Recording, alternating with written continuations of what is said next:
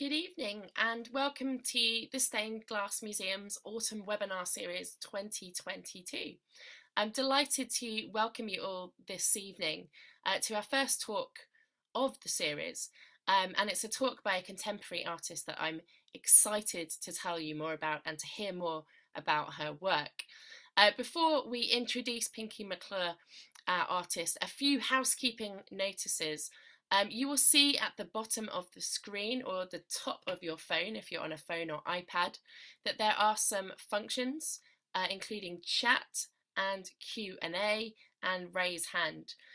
During this evening's talk, if you have a question for Pinkie that you'd like to ask at the end, please do put it in the Q&A. If you have any issues, please put it in the chat and myself or my colleague will try and resolve if we can. And then finally, if you have an issue, you can also use the raise hand function. So please do use those functions this evening. But thank you all for joining us.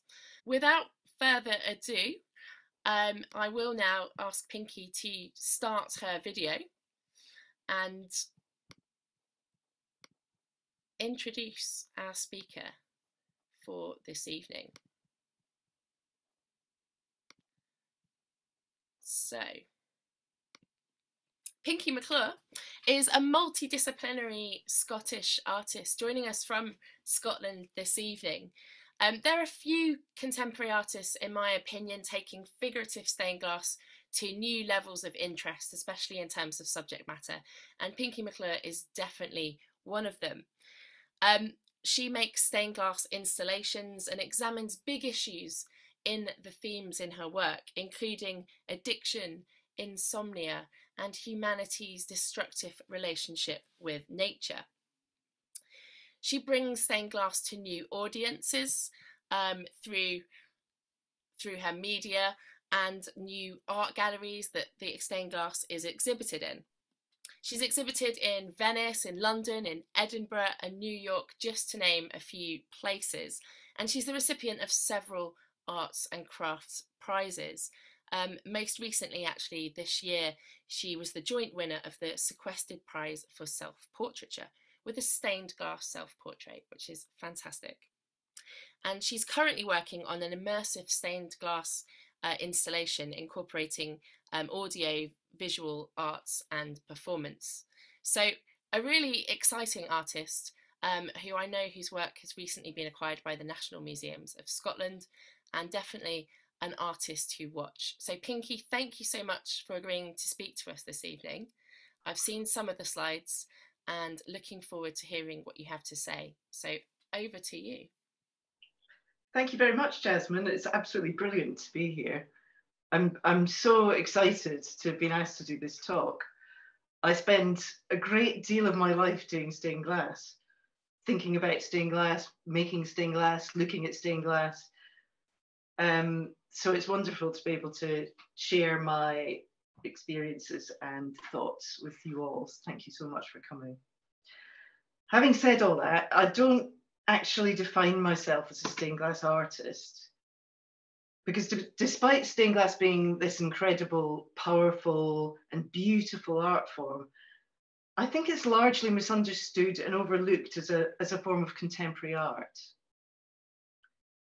Maybe this is because it's largely dependent upon architecture, or because in the past, most stained glass artists were anonymous. These were great artists.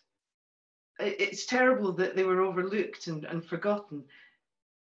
Those artists were able to rise above the many, many aesthetic limitations of a really difficult art form.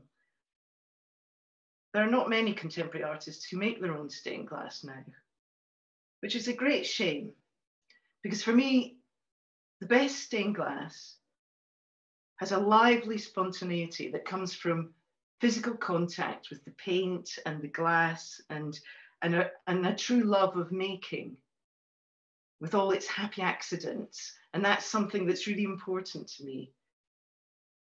Personally, I find the manual process and the conceptual process to be closely linked. And the happy accidents are what I really love. In fact, I think they're complementary, those two aspects of it.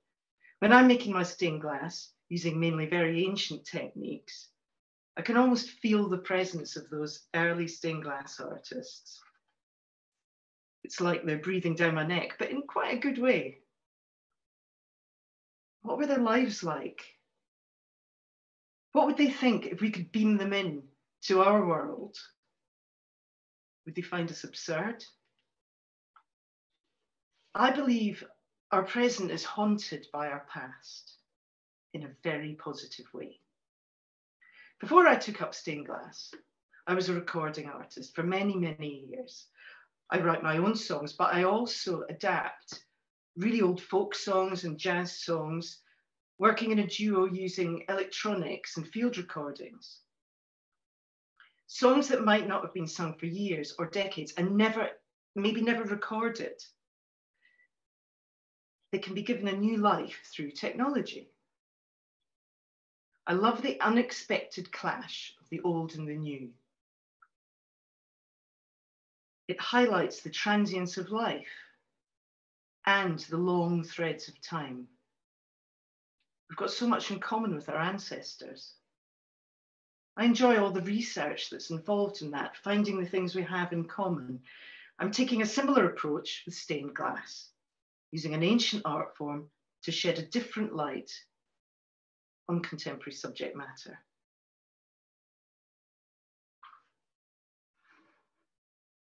I should be sharing my screen with you, shouldn't I?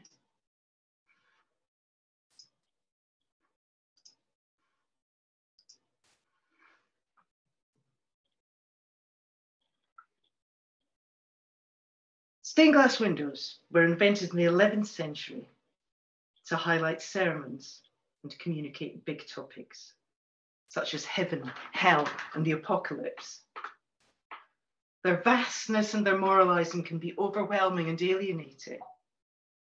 But some of the oldest windows, which have miraculously survived over centuries, contain strange, fragmented details which appear uncannily modern, often displaying a poignant humour and eerily prescient imagery, giving us enticing glimpses of lost worlds.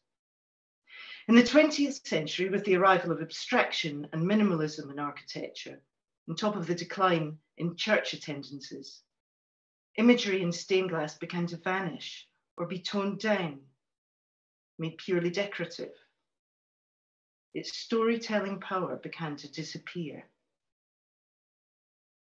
I'm excited about the possibilities of using stained glass as a storytelling tool for the 21st century, as intimate, glowing installations telling personal and universal stories about the pressing topics of our time, such as addiction, noise pollution, women's rights, and humanity's self-destructive abuse of nature.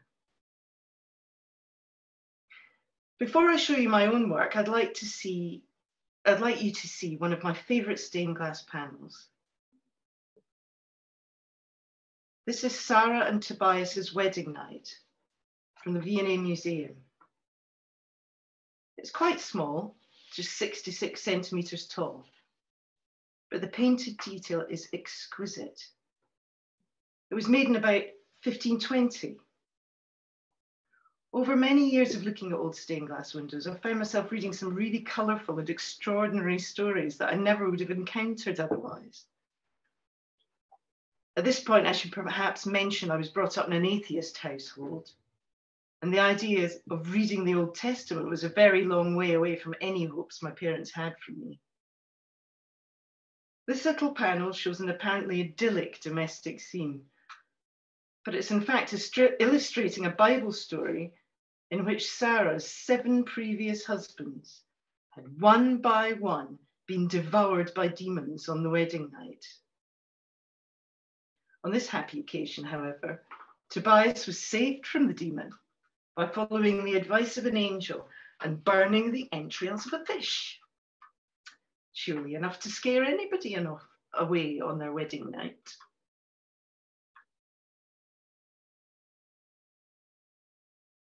This is Landfill Tantrum, one of the first small pieces I made specifically to be installed in a light box.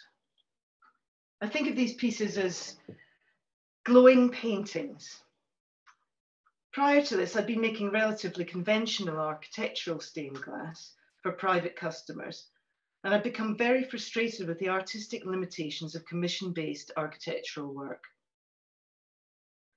People might assume that all stained glass artists aspire to make the biggest, grandest work possible. And I have, in fact, made some pretty enormous stained glass windows. They're just lots of little ones stuck together, to be honest. But size is not everything, as they say. And to me, it felt like much of the work I was making for people's houses was a bit like an upmarket net curtain. Sometimes people even asked me to make something to match the couch, as if the couch might outlive the stained glass. I felt so depressed. I needed to do something drastic, because after years of pandering to people who had no artistic vision, I felt overwhelmingly that stained glass should be allowed to be a contemporary art form in its own right. So, after completing a big church job one year, I managed to rescue a lot of small red scraps left from the damaged windows that I had replaced.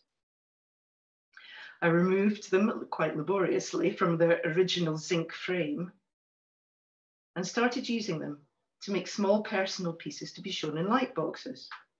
I actually used those scraps for years and years, and it saved me wasting lots of expensive flashed glass as I experimented with a new approach and learnt how to sandblast and engrave with a drill. Flash glass has the colour on one side only, allowing the artist to remove areas of colour by engraving, sandblasting, or acid etching. You can then paint imagery onto the white surfaces. I still enjoy the random quality that using scraps of glass gives the work. It forces me to design around the shape of whatever pieces I happen to have. You'll see here, the man on the top left has a line going through his hand and his wrist. That's not what I would instinctively have designed, but it was the only size of glass I had available, so I just went with it. And then I realised I liked the effect of it looking like it was an old window that had been repaired. It seems somehow to me to emphasise the chaos and confusion of modern life, the disjointedness of our lives. Well, my life at least. I became very excited about the potential freedom of just doing whatever I wanted. Anyway, my original pencil sketch in this case was just an outburst of a general frustration at life. But as you might know, stained glass is really, really slow and meticulous. So once I started making the piece, as the days went by, another story gradually appeared. It became an expression of frustration about landfill, about plastic, the abuse of nature, the impossibility of disposing of rubbish, with all the associated feelings of guilt and annoyance, especially the feeling that the responsibility is being passed on to the consumer when there's very little option but to buy food wrapped in single-use plastic and then dump it in the ground, releasing greenhouse gases. Then, as I worked on, another story emerged. It started to bring back memories of difficult years spent living in damp, insecure, squatted housing in London. In particular, one house I lived in, where the addict neighbours used to throw their used needles out with the rest of the rubbish. The council rubbish collectors understandably refused to touch it, it being the 1980s at the height of the HIV epidemic. So these black bags of rubbish just sat outside the house for weeks, building up into a huge, spiky, stinking pile. In this image, abandoned tin cans, dolls, heating pipes, plastic bottles, and hypodermic needles all poke out from the grass. Hands point accusingly. The dreadful behaviour of the human race is being observed by a number of appalled animals, including an ass and a cow, which I lifted directly from a medieval nativity scene.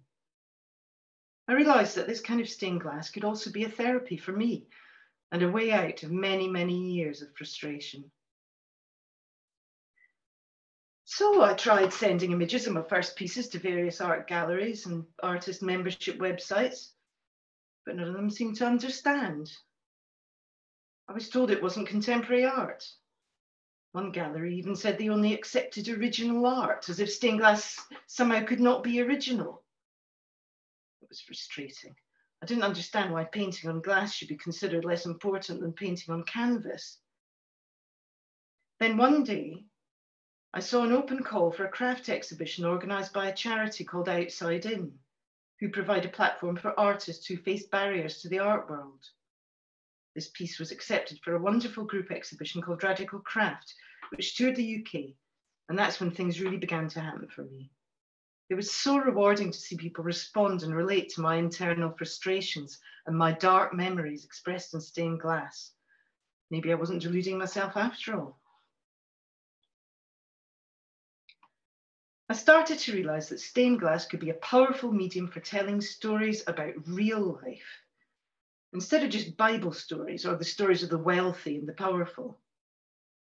I think there's an inherent tension between the sacred and the unexpected, which gives stained glass a weight that other art forms don't have. In this piece, Stop Go, which is actually my front door, I placed the medieval character Primavera, who represents spring, in the middle of the motorway system known as Spaghetti Junction. It rises up behind her into a yellow polluted skyline. She's challenging us to decide whether to build more roads through the countryside. She's flanked by an abandoned shopping trolley on one side and a roadside bouquet of flowers on the other, in a brown scorched landscape.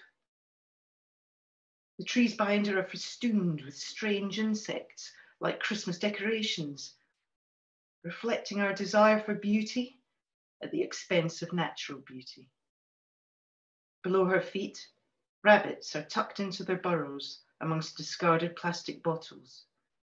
You can see them in the larger detail on the right.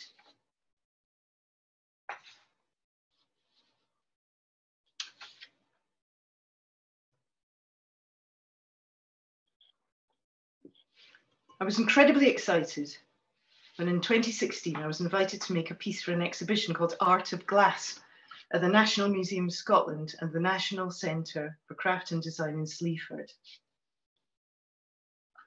I knew I wanted to make something really beautiful, but that thought immediately led me to question notions of beauty. Pow! So much to talk about there, I hardly knew where to begin. I'd been feeling particularly irritated at the time by the hijacking of the colour pink. It seemed like there were suddenly thousands of awful pink nylon fairy frocks and makeup that had started to appear in the shops aimed at little girls.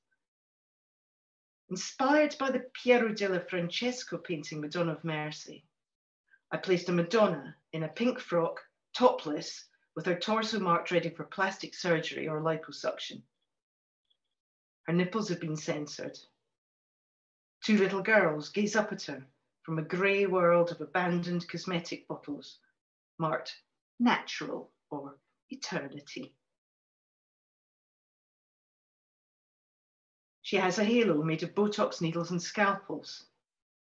Above her head, there's a pair of scales traditionally used in medieval art to depict the weighing of the souls. When a person's life is assessed by weighing their soul after death in order to judge their fate. But here, they're marked with the words from the long-running TV advert, worth it or not worth it? A snail, apparently used in some facial beauty treatments, believe it or not, crawls up a stream of blonde hair, or is it vomit, coming from a bulimic girl above her? To her left, there's an angelic-looking grandmother, knitting a long conveyor belt scarf of Barbie dolls. She was inspired by a woman I used to work with in a charity shop. Because she was 82, everybody used to gush and say how wonderful she was. But in fact, she was what I would call a body fascist. She used to constantly criticize the younger women in the shop for being too fat. It made me think about the inherited neurosis about body image that so many of us have, often passed down to us by mothers and grandmothers who dislike their own bodies and think they're doing us a favour by pointing out our perceived shortcomings. Of course, the beauty industry thrives on this. The detail shows a close-up of one of these weirdly thin, articulated dolls. They're on a layer of sandblasted and painted glass with another layer painted like a net on top of it.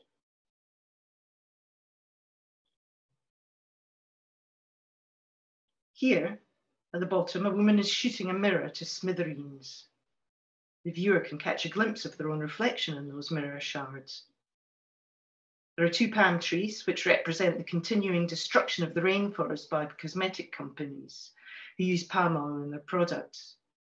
Finally, at the very top, we have a gleeful Satan with a pile of books on his back, hopping across the towers of Cambridge, stealing all the wisdom.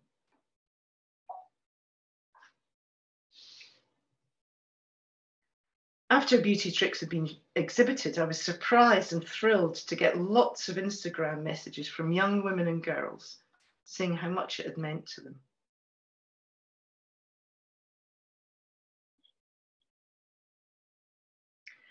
So since 2017, I've devoted nearly all my time to making stained glass. I've got a long list of bees in my bonnet just waiting to be released. This piece is a big moan about consumerism, or maybe an anti-fast fashion piece. It's a nostalgic tribute to the days when women used to save up all year or years to buy themselves a winter coat. And then they'd go shopping and meet their friends in town and have a nice cup of tea from a china cup. They're ghosts. So I painted them in sepia on a layer of float glass, floating under another 2 layers of glass on which I've painted steam rising from their teacups. Ghostly mist and lacy curtains gently flapping in the breeze. In contrast, the shoppers on the right are in a state of panic, desperately grabbing a bargain on Black Friday. They seem to be controlled by their carrier bags, which contain little demons, representing consumerism, overconsumption, and greed. They're gleefully controlling the shoppers' minds.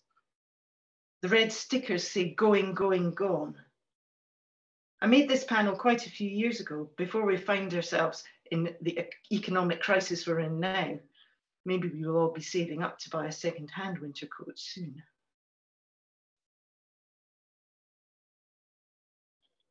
The carrier bag was made with 2 layers of glass and the little demons painted on the bottom layer. The background is painted with graffiti like the shutters over the empty shop fronts seen in high streets everywhere across the country. Here's a ghost of thrift. She's a bit reminiscent of old sepia photographs with watermarks and faded edges. They have that poignancy. I like the idea of the 3 of them sitting in a cafe with lacy curtains, with neat hair and pearl earrings, drinking their tea and tut-tutting about all the mayhem going on outside in the future.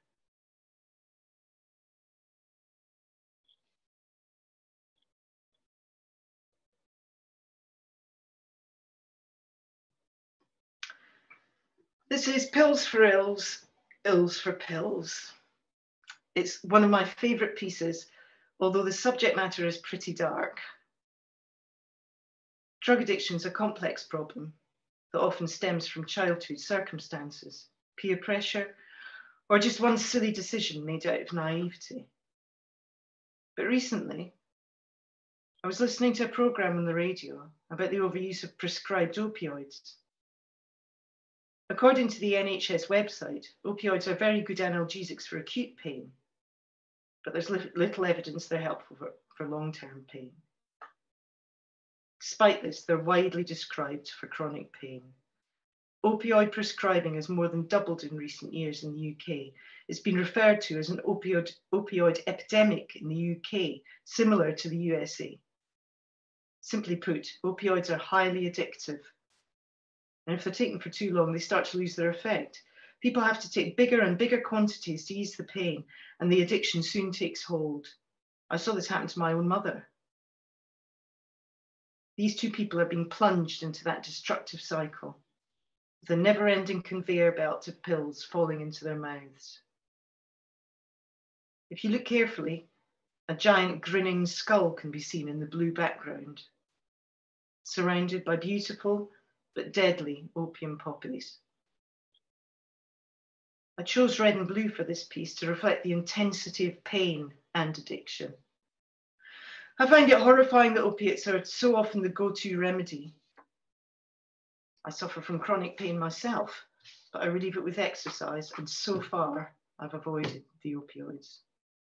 I couldn't resist including some gorgeous opium poppies. The drips of opium milk coming from the seed heads remind me of tears, and the veins and the petals relate to the dreadful subject matter too. Inspired by some windows I saw at York Minster, I put some subliminal monsters in the background. You can just about see them in the blue section, top left.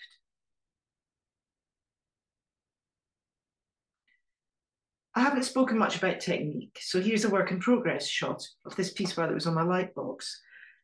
To be honest, most of the methods I use are very traditional. It's really only the sandblasting that's modern, and I use that to subtly remove the colour in the flashed glass. I also use a drill for sharper, finer detail, but most of the time I'm just cutting, painting and firing, pretty much like those monks did back in the 12th century. The only difference is their fuel bills were lower.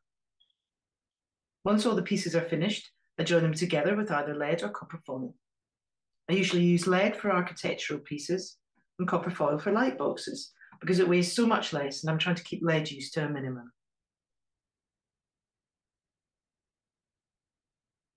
Well, now that I've made you all feel depressed, here's something to cheer you up. Fish and chips, or chips at least.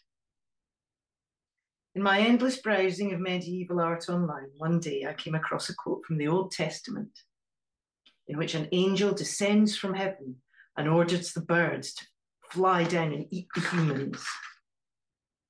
This immediately made me think of hysterical tabloid headlines I'd seen about people having their fish and chips stolen by seagulls. It always seems to get exaggerated into near-death scenarios, with people having their pets carried off into the sky or their babies devoured. So I made a typical British seaside scene with Punch from the Punch and Judy show, a helter-skelter and a chip van. Punch, that notoriously untrustworthy character, is carrying a placard with the Bible quote written on it and selling leaflets for £5 plus VAT. And we all know there's no VAT on leaflets. And I saw an angel standing in the sun who cried in a loud voice to all the birds flying in midair, "Come, gather together for the great supper of God, so that you may eat the flesh of kings, generals and mighty men, and the flesh of all people, free and slave, small and great." The chip angel can be seen in her pinny, calling out from her chip van, spatula in hand. She has quite a lengthy menu: chips, chicken, pudding, haggis, fritter, pea buster, can, but no fish. The fishing boat up to the right is trawling for fish, but its net is empty, and it's just filling up with bubbles because the seas have been overfished and are polluted. The helter-skelter to the right has the words from the Beatles song of the same name floating around. Helter-skelter, helter-skelter, tell me the answer. Further down, there's total mayhem. This sunburnt man is ducking to escape a hungry seagull, which is trying to carry him off, chips and all. In all of this frenzy, the man's tomato ketchup is being spilt everywhere, including onto his pet chihuahua, which you can just see between his legs and amongst the flowers. One of the tabloid reports I read claimed that a chihuahua had been swallowed whole by a hungry seagull, so it seemed appropriate to include one. On each side of the chaos, gloved hands plunge out of the ground, brandishing trowels in a rebellious display of strength, symbolizing nature's resilience. I made this piece out of a lot of scraps of green glass, so there are quite a lot of lead lines in odd places, which also gives the impression that the people are caught in a net themselves. This piece is very special to me. It tells the story of a place called Portavadie, an idyllic, unspoilt corner of West Scotland. My granddad had a tiny cottage there. Every year, he and my aunt used to lock up their flat in Leith, Edinburgh, and spend the whole summer there in Portavadie. We often used to join them. There was no electricity, no running water, so it was very primitive, but we all remembered those days as the happiest of our lives. My parents even spent their honeymoon there. We used tilly lamps, drew water from a well, and slept on the floor under a skylight. The house was on the edge of a beautiful sandy bay, very shallow and warm in the summer. It was safe enough for small children to bathe in, and we used to regularly see basking sharks, porpoises, and seals. We used to go and get fresh milk and eggs from our friends at Portavadie Farm and played with our cats and dogs. We went out line fishing for mackerel on Loch Fyne in a slightly leaky rowing boat. I remember walking down to the beach with my mum at dusk when we used to be able to hear snipe drumming in the reed beds and ran our hands through the water to see gold phosphorescence. Even the rocks had names. We had no idea how lucky we were. As a child, you assume those special, dearly loved places will be there for you forever. Then, in 1973, by order of the Department of Energy, 110 acres of Portavadie were chosen for development to provide an oil platform construction yard. At the time, construction companies, which could make a fortune from just one order for a concrete oil platform, were prowling the west coast looking for sites, without taking too much account of what the consequences might be. 110 acres of land around my granddad's cottage were completely transformed into a construction site, and a concrete workers' village was built to house hundreds of workers, costing £14 million of taxpayers' money. The shallow bay we'd love to bathe in had explosives placed in it to deepen it and was turned into a dry dock. The gently sloping beach became sheer cliffs. The whole area was utterly devastated. But it quickly became apparent that there were too few orders for the type of platforms the company was proposing. And the site at Portavadie became obsolete before it was even completed. The company went bankrupt, leaving the government with an embarrassing mess to clean up. Portavadie was described in the press as the most expensive man-made hole in Europe. The site and the village were bought and sold many, many times over the next few decades, with some unscrupulous people making enormous profits.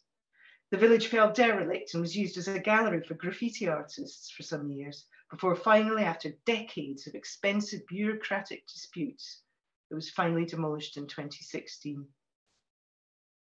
My piece shows me dreaming of Portavadie before and after the destruction. I'm dreaming of running through Portavadie in my summer shoes. There's a passing place sign, the concrete poles with razor wire that were erected around the house, explosions, round trees, the view of the hills from the bedroom window, and a danger keep out sign, oily water and graffiti-clad concrete buildings overgrown with gorse. My parents are just above my head, with their potty at the end of the bed. I felt so sad about Portavadie. I was only 12 and it was a harsh introduction to environmental destruction. Nowadays, Portavadie is known as the site of a luxury spa hotel and marina, but few people know its history prior to that. There's very little about its history online.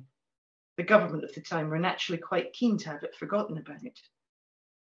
So I was delighted to have this piece acquired by the National Museum of Scotland in 2020, which means that the story of Portavadie's fate at the hands of a corrupt, incompetent oil industry has not been completely swept under the rug after all. Here's a couple of details. On the left, you can see a decaying, graffiti-clad concrete building, surrounded by gorse and razor wire with an explosion taking place behind it.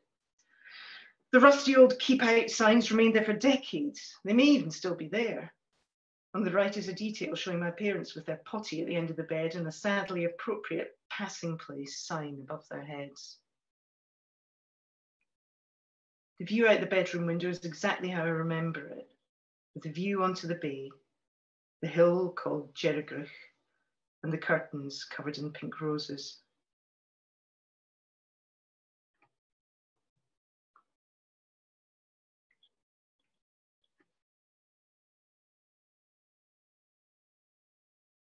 Next thing you know, COVID comes along. I was very lucky to be able to keep working, as during COVID, art sales seemed to take off while people couldn't go on holiday. This piece is called The Gathering. It was made at the height of the first lockdown, while the vaccine was still being developed and the failing track and trace app was being described by Baroness Hardman and Matt Hancock MP as the cherry on the cake. I thought this a very strange and clumsy mixed metaphor. What was the cake they were referring to? The Gathering started off as an idea for a kind of ring of roses reference, and that's why it's in the shape of a rose window. But I got tired of these endless plague references and went off that idea. So it ended up just being a simple dream of a tea party with friends. Seen here politely waiting their turn for a slice of cherry tart, with only the arrows and carefully restrained hands being a subtle reference to social distancing. I enjoy using red, pink and blue glass together, especially in layers like these big flowers, for example, which seem to jump around in front of your eyes. They have an unnerving depth that's a lot more evident when you see the work in real life. In fact, it has a quite hallucinatory 3D quality, a bit like op art. I'm also inspired by the strange, disconnected hands and heads that you quite often see in medieval and Renaissance art. This presence of disconnection and fragmentation is becoming increasingly important to me in my work. It seems so appropriate to life today. I feel it reflects our ongoing anxiety and our struggle to communicate and to reach out to one another. Life feels fragmented. There's a conflict going on here between the pleasure of a tea party and the need for self-control and restraint, a conflict I still feel when I'm out and about in crowds.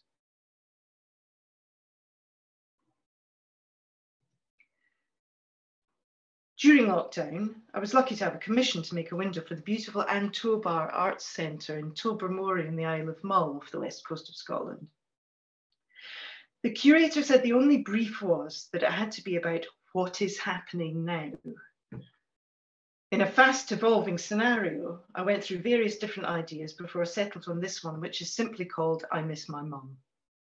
Not the most poetic of titles, perhaps, but it was what it all eventually boiled down to, because I wasn't able to travel up to Aberdeenshire to visit my mum, who was very old and too vulnerable and spent many of the last months of her life in isolation.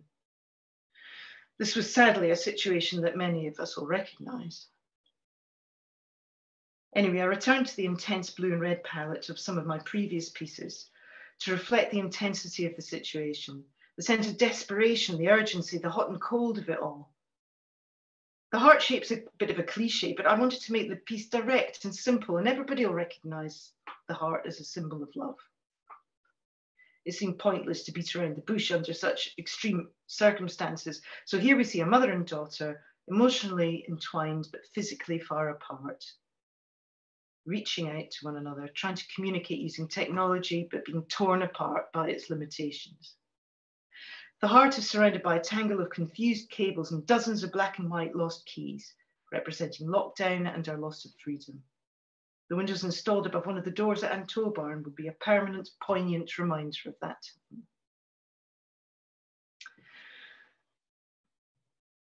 After I'd finished that commission, as COVID rolled on, I needed something else to do. So I decided to enter a self-portrait competition called the Sequestered Prize.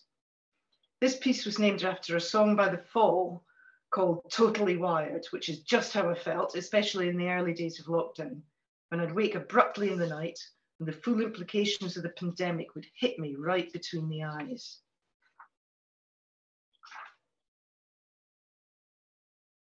The scribbles around my head express that scrambled feeling of confusion and panic. The little white stars engraved in the dark blue night sky are the hands of my friends and family waving goodbye to me on Zoom. My eyes are a bit crossed as I stare into middle distance through yesterday's smudged mascara.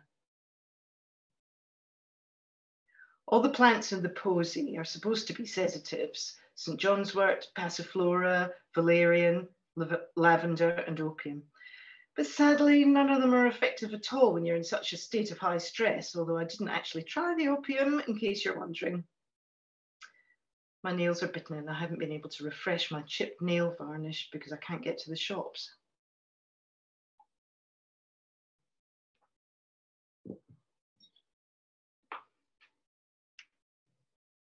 Last year, I made this piece, Tree of Life and Death Scenarios. I've used trees a lot in my work. They're a potent symbol now because of deforestation and the acceleration of climate change.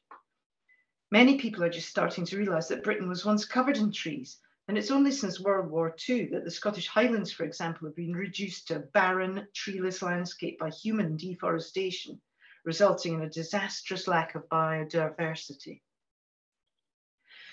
Trees have also been used since time immemorial by many different religions and civilizations as a symbol of the life cycle. The hands and feet in this piece are symbols of this human intervention. At the bottom of the tree, people are dangling in that black and white area you can see in silhouettes, dangling from the branches, playing or maybe desperately clinging on for dear life. At the top, there's a chanterelle mushroom. It's only recently that people have started to understand the significance of and the importance of fungi and its relationship to trees. It's thought that trees can communicate with each other through the invisible maze of threads of fungi that join them. It's a network called the mycelium, which connects individual trees. The mycelium deliver nutrients, sugar and water, and in a complex dynamic with the plants, chemical signals.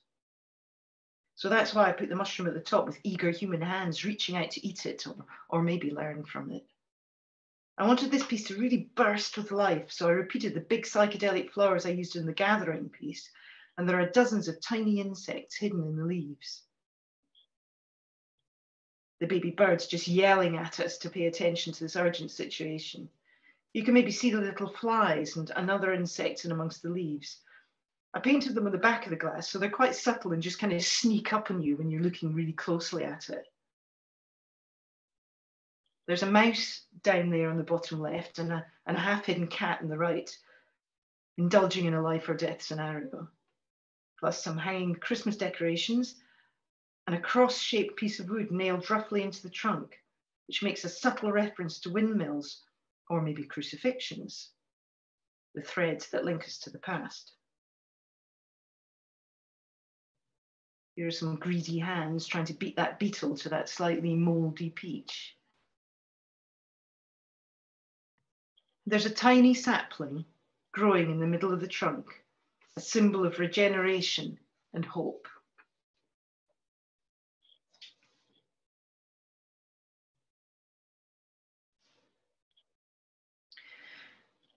So as I mentioned at the beginning of this talk, I like the chaotic, accidentally cubist style of old windows that have been haphazardly repaired many times over the centuries. I like that fragmented thing. I've tried to get that with this piece, Two Witches, Knowledge is Power.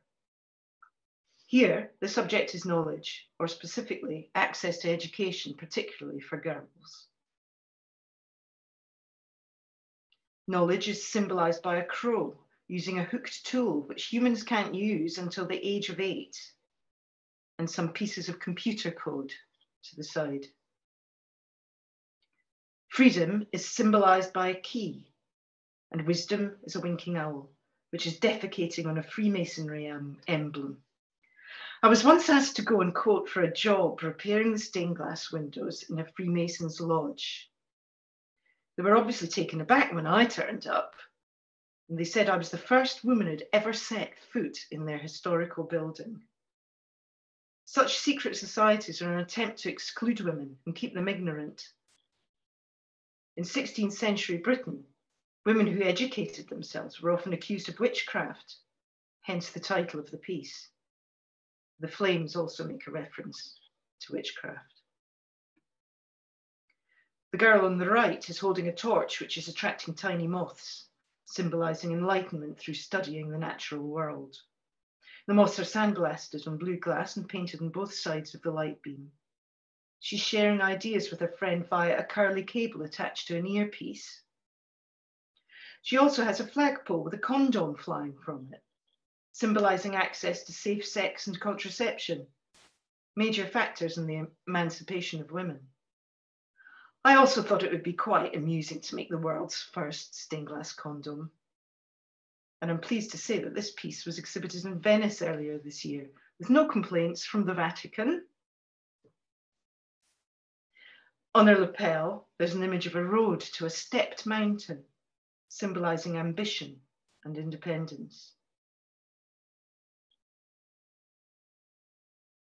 The girl on the left has a spanner, an electric guitar, and is writing the words "knowledge is power" in 7 of the world's most commonly used languages: Arabic, Portuguese, Russian, Hindi, Spanish, Chinese, and French. The tease is that many English speakers don't bother to learn other languages, so they won't understand the text on the scroll, thus emphasising the title of the work, "Knowledge is Power."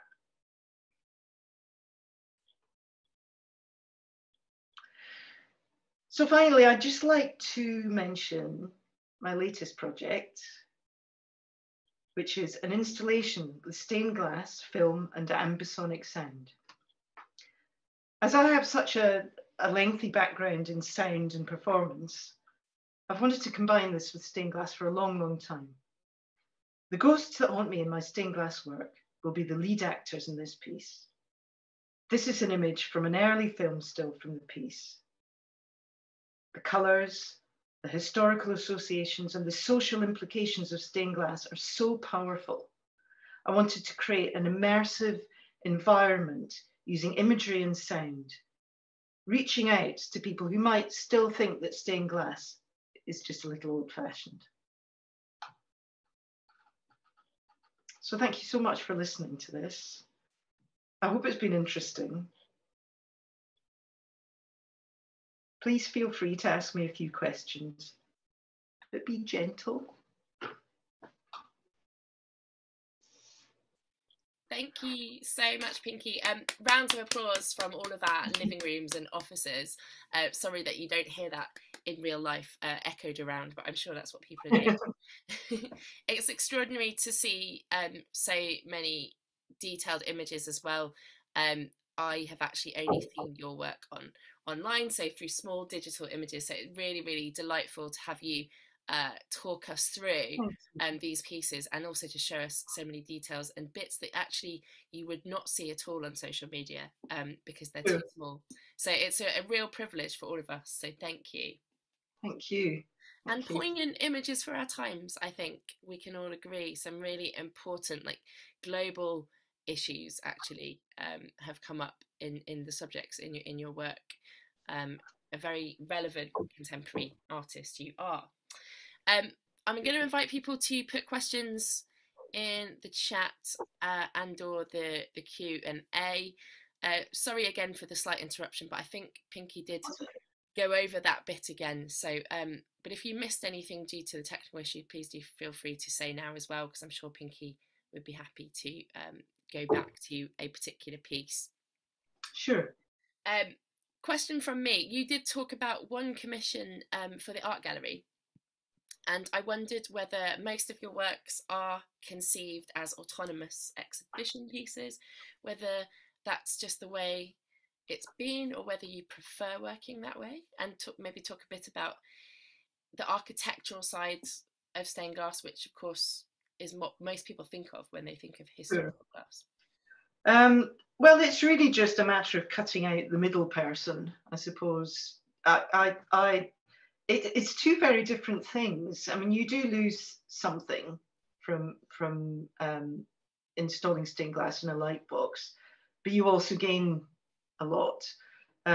What you lose is the movement and the texture of the beautiful handmade glass. So I'd hate to completely give up doing architectural glass, but after years of doing that, I just found it lacked the spontaneity, and I love this when I'm making a piece that nobody else is involved in. I just love that, being able to just go with the flow and do spontaneous stuff and just make it up as I go along and not worry about what anybody else is thinking.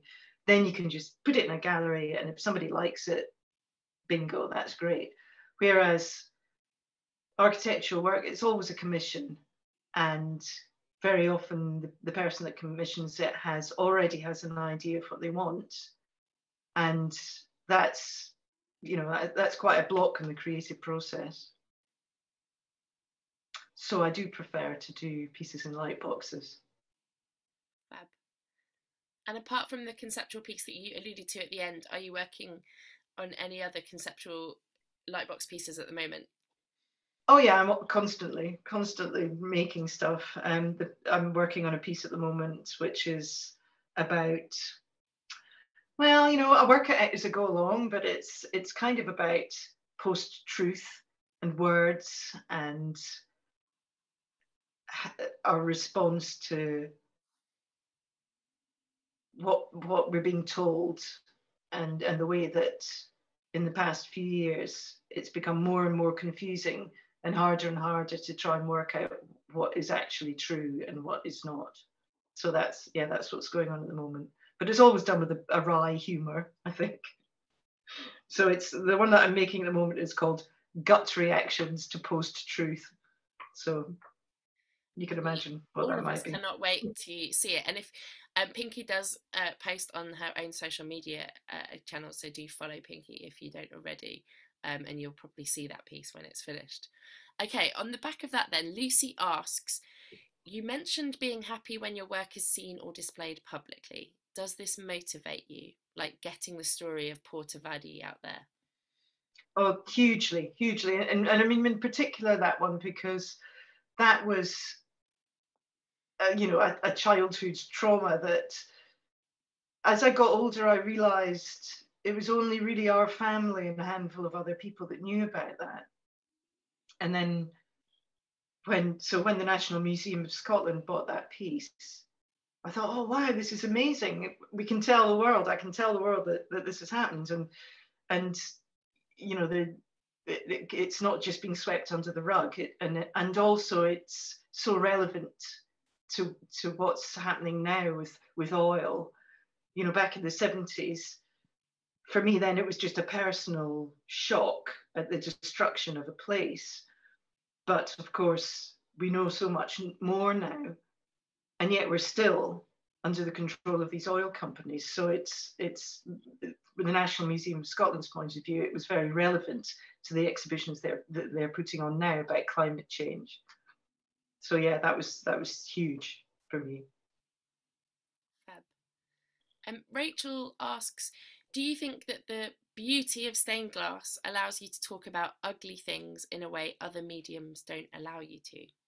That's absolutely so brilliantly put, actually, Rachel. That's perfect. It is. It's because, I mean, I almost feel like it's kind of sneaky, because I can kind of lure people in with this beautiful glowing thing with all these amazing colors, and then I've got them, and instead of it just being something pretty, they're forced to think about deep stuff. Yeah, it's that next level engagement that I think most people don't have at all when they go into a church to look at stained glass. Well, exactly. That's the thing. I mean, so much of it's alienating, and also when it's huge, you can't really see what it is anyway, you know. That's, I like the intimacy of doing smaller work.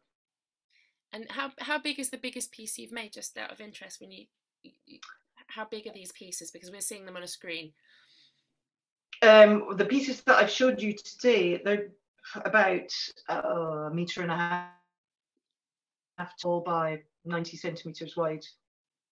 That'd be about the biggest. That gives people a bit of a sense of the scale, I think. Izzy asks, can I ask if there are any particular stained glass artists who are the ghosts Pinkie imagines looking over her shoulder as she produces her art? Well, I don't know their names, sadly, but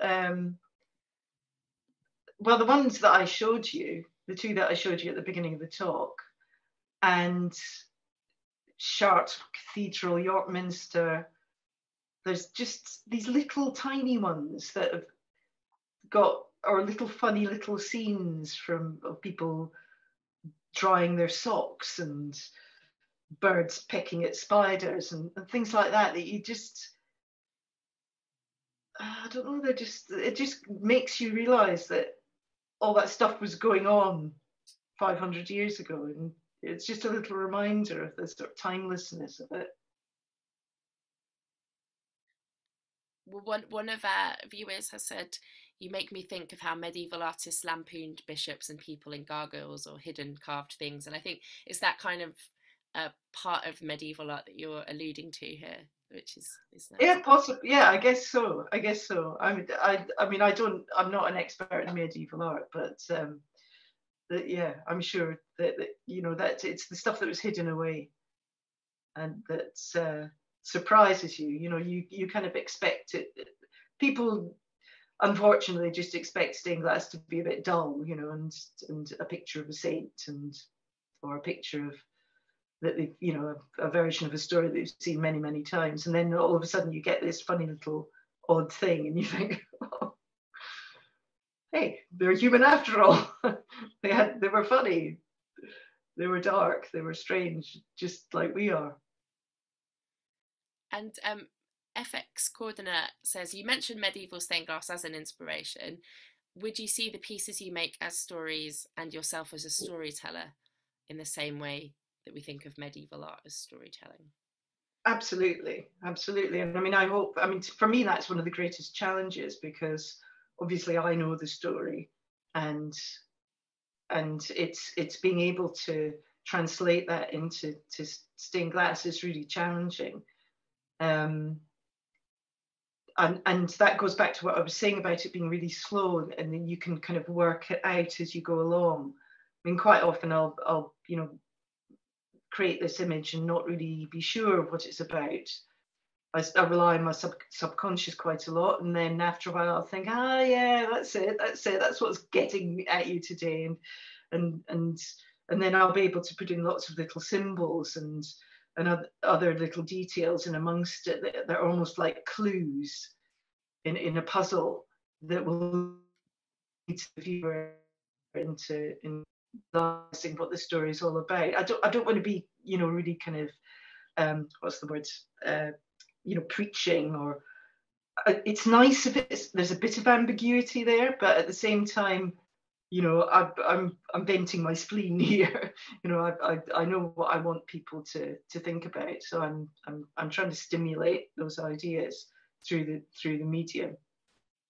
Well, certainly I felt like you were telling us stories this evening, and I think that was conveyed in the way that hearing you speak about these pieces, it was really fantastic and brought them to life. A couple more questions if you're happy, Pinkie, because people really engaged tonight. There's a couple of questions on techniques which I'll lump together and you can answer as you like. One of which is, are all the pieces leaded? No, they're not. They're not. They're mostly not. I use lead for architectural work and copper foil for light boxes, simply because light boxes, you don't want them to be really heavy. And whereas with lead, it gives it that solidity. And the copper foil enables you to work on a smaller scale as well, I assume. Yeah. And a technical question from me on the back of that, which is more about the creative process actually, because you mentioned the fragments of rescued glass or pieces of the raw material that you'd found and then worked with, and it made me wonder how much, when you're planning a piece, is it drawn out in detail as a cartoon, and how much are you working from the glass Sure. and maybe on paper and backwards? Is it kind of a different approach to maybe making an architectural piece where you always start with the drawing? Yes, it is. It's getting looser and looser actually, and that's been a deliberate choice. I mean, obviously, I have the basic outline so that I know what size it's going to be, but it gets changed a lot as I go along, and I really like the slight loss of control that using lots of odds and ends and scraps, because also I've collected a big bucket of bits and pieces that didn't quite work out for various windows, and I've kept them all. And I'll sometimes just pick up a bit and put it in, and just add a line. It's quite random now. Does that answer that question? Yeah, it does. And I think some of the detailed painting as well in the small areas, one gets a sense you couldn't really do that on a drawing as fine. No. There's a sense, it feels like you're kind of just working on the glass kind of with an immediacy. Yeah. As you're doing this thing. So it's yes, I prefer that. But I've always sort of been striving to get a certain looseness in it, and I've found that like I said earlier, what I really love is that slight mystery of those really sort of knackered, fragmented old windows, and if I can try and get some of that into my work, then that makes me really happy, because I think it just gives it that sort of slight mad edge that only stained glass has that. Or maybe I can't remember what's the name of the technique, when you break pottery and put it back together again, and maybe it relates to that a bit. I've forgotten the name of that, but I think some people might know that. I know what you mean, and when you repair it with gold. Yes, exactly. Yeah. I've also forgotten the name. If you remember the name, pop it in the chat and we'll remind everybody. It's like wasabi, but it's not. Okay, there are still one or two more. I'll try and get through them if you're happy to, Pinkie. Sure. And because something that I didn't mention that I should have when I was introducing you, that you're also a musician and a songwriter. And Rachel wants to know a bit more about how your songwriting and visual art combine in terms of shape and rhythm. She notices that you create these tableaus of multi-layered storytelling. Is this a bit like listening to a sound several times? Do they interlink, or are they for you different? They are, well, for a long time they didn't interlink, as far as I knew. In fact, I gave up music for about 5 years just to focus on stained glass. But then I realized lately that I wanted to combine them, because it felt like almost like I've been split into two people, and this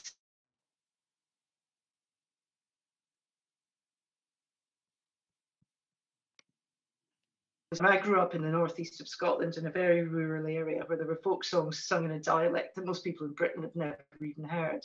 And one of the things that I did with my band was take those really old songs and turn them into a sort of post rock or electronica, and just I love playing around with this old and new thing. So that kind of has fed into the stained glass with the old and new, and there's so much possibility there once you start researching into the past.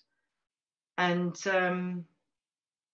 so yeah, I think they are really interlinked. I think that I'm probably trying to do the same thing, but kind of the other way around. With the music, I'm taking old songs and making them new, and with stained glass, I'm taking, well, maybe an old medium and putting new content into that. Does that answer the question? I don't know. That was a bit Yeah, I think it rambling. does. I think it does. It's a really good question, and I think when you look up your work, you know you're as well known as a musician, and you were known as a musician before kind of your contemporary pieces were in galleries, your stained glass.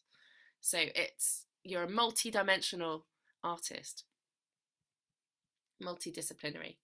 I think you might have And paused. was generally dismissed as dancing why.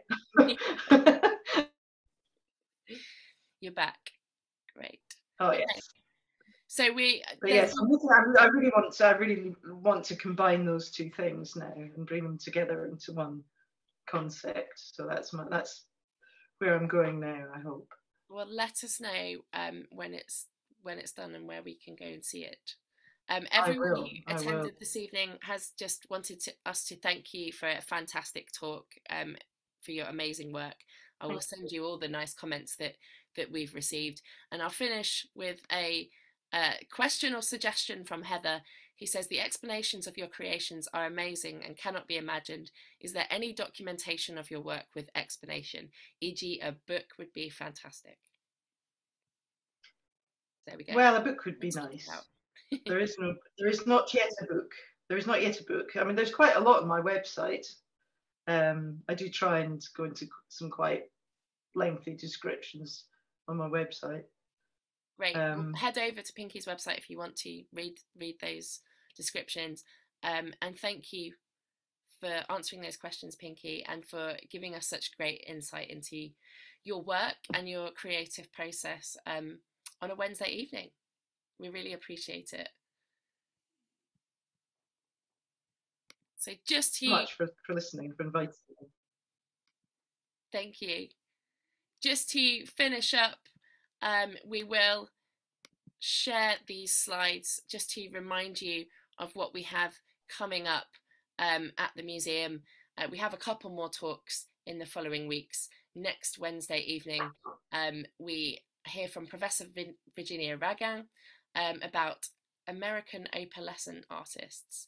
And then after half term in early November, we have Lisbeth Langouche, who's a Belgian scholar, talking to us about pattern books from the 17th century for leaded panels. So thank you again for joining us tonight for our contemporary artist talk. And if any of those other talks appeal to you, do go to our website to book tickets. The link is below there. Thank you once again to Pinkie and all of you for joining us. Have a good evening. If you haven't had supper yet, I hope you might enjoy the supper of gods that is fish and chips, or perhaps save that for Friday. Good night, everybody.